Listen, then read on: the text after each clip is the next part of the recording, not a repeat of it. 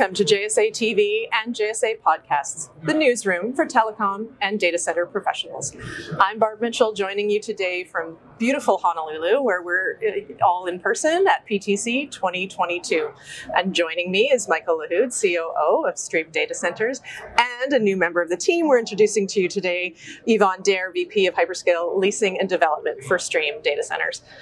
Thank you both so much for joining us today. It's great to see you, great to meet you, great to see you, Michael. It's been a few years. 3 years. Yeah, yep. You've been busy. Been busy. Yeah, and there's, we haven't been able to be here for a couple of years, so it's really great to see you in person and for all of us to be able to be back together in person. Yep. So Yvonne, tell us, you've just joined Stream. What caused you? What lured you over? What made you join the team? So many reasons. First off, thanks for having us. I think the team is probably at the top of that answer. Just everybody's so approachable, so professional. And when I met the team, my thought with my career was to kind of follow that data center and infrastructure continuum. So if you look at the infrastructure continuum, you've got the POPs, the edge, and then as time sort of went on and the industry evolved, a lot of my customers' deployments got bigger, more specialized, more bespoke, and I was really searching for that next step in my career, and I wanted to align myself with an operator that has a reputation and that pedigree of developing and delivering big, large-scale projects for big customers. So that's what brought me here. Yeah, and I mean, we know Stream well, and we've heard this from so many people consistently. It's the team. It's I can understand why you maybe with one exception or so. No, of course.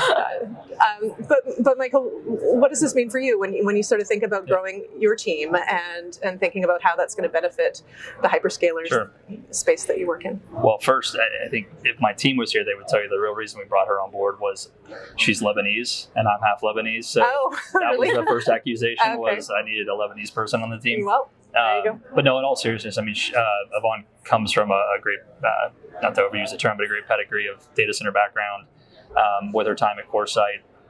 Obviously, West Coast presence, which is something we were looking to establish with a key team member. But we're just excited about the relationships that she brings to the table, but also the level of holistic knowledge she has of the space. Yeah. So talk about that a little bit. I mean, with all of your expertise, how do you see applying that to this, your work at Stream and the customers within the data center space? Yeah, absolutely. So, the evolution and the career progression has followed what the industry's done. It's really been handful of really large customers that have evolved over time. Requirements became larger, became more sophisticated. And if you look at the last 15 years where I've spent most of my time, it's been the same customers that I've been dealing with. So when I came over here, it was very important to me that the team, build me into a role and allowed me to bring over the relationships, but also allowed me to build on those relationships. So that's been key. And if you look at the overall structure of Stream, we've got Stream Realty, that's our parent company. The insight that we have through someone like Stream Realty with such a huge background, such a huge amount of investment across the continental US allows us to get into markets and understand where customer demand is strong and have that additional leg up on a lot of the operators that are out there. So combining that commercial real estate background with the data center practice, there's a lot of synergies there that I was hoping to capitalize on, and that's exactly what's been happening in the last 2 months. It's been learning so much through that lens that's so attractive. And it's always so fun, really, to watch Stream. I mean, you guys never miss a beat. You just never slow down. You would never know there's a pandemic based on the growth and all the great things that you're doing. How's that been for you, navigating all of that? No, it's a fair statement. I think our industry as a whole has only grown during the pandemic. I mean, and it's a little strange saying that, right? Because we don't want the pandemic to be the cause of more success for the industry. But obviously we've embraced an even more digital world, remote world, which has fueled a lot of the demand. We've just been trying to keep up with the pace of inbound requests, the pace of growth, supply chain challenges, which I know we're going to talk about here. I'm sure it's going to be a question asked. But I think our industry as a whole is as busy as ever. We're as busy as ever. We're going to continue to add people because ultimately you have to have talented people like Yvonne to make things work, and then continue to make investments in new markets. And like I said, supply chain investment, expanding existing buildings, all the typical stuff. And probably a lot of my peers have said this week. Well, no, I mean, you're exactly right. It's a fair thing to say, right? Where the industry is growing so fast, and everyone's trying to keep up, and no one really wants to say, thanks to the pandemic. But it's just the way things have gone, the way trends are going, and it's making everyone busy, right? And so that's great. I know that Stream's been able to really adapt to this, and so can you talk about that a little bit, Yvonne, how you've approached this from a supply chain perspective? Absolutely.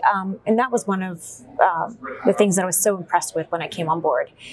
It was really the construction team that we have, their backgrounds, and more importantly, the supplier relationships that they had in place.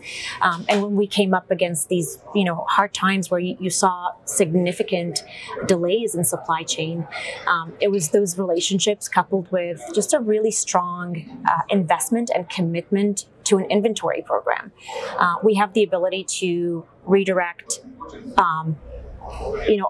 components within that supply chain to different locations where priority projects are set to be delivered first. So that was really refreshing to see that they've thought ahead of that.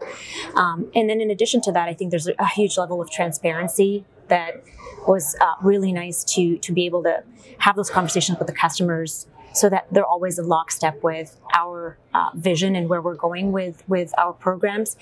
And I think sort of to tie it all together, to his point, demand's not going away, it's getting bigger. And vendors and suppliers and operators and developers have to adapt the supply chain to it. So just I guess in closing for both of you, what now? I mean, you're new to the team, sort of initial thoughts on, you've already shared quite a few observations, but initial thoughts on kind of where you see things going, and 2022, we're just sort of dipping our toes into 2022. What's next? Do you want to take that one? These are always fun questions because there's things we can say, things we can't say. Right, of course, and we want you to say it all. The super exciting stuff I can't say. No, okay. I'm kidding. We're it's no secret. We have a large footprint in Texas. We're going to keep expanding that. Chicago, we're going to continue to expand there. Phoenix, we have a very large campus. We'll continue to grow. And then we're close to announcing an opportunity in Northern Virginia, which we're excited about. We were in the market there for a little bit, but we actually ended up selling the land, which is something we will do. We do sell land in addition to offer turnkey data center space. So I think you'll see us continue to invest in those markets. International is not quite in play for us yet, at least in terms of 2022, but we will start to map out opportunities there. But in general, it's continuing to just double down on the markets we're in, and we have space in Minnesota, space in Houston. Excited about opportunities or potential client opportunities in those markets. But really, just U.S. demand is through the roof, and we're going to keep supporting our customers here. Yeah, just keep on moving and keeping up, right? Yeah. And adapting and responding and doing all the things that you've done so well already. Right. Yvonne, it's been so great to meet you. We look forward to many more of these chances to see you and to chat with you. And thank you, Michael. Yeah. And thank you, viewers, for tuning in to JSA TV and JSA Podcasts. Happy networking.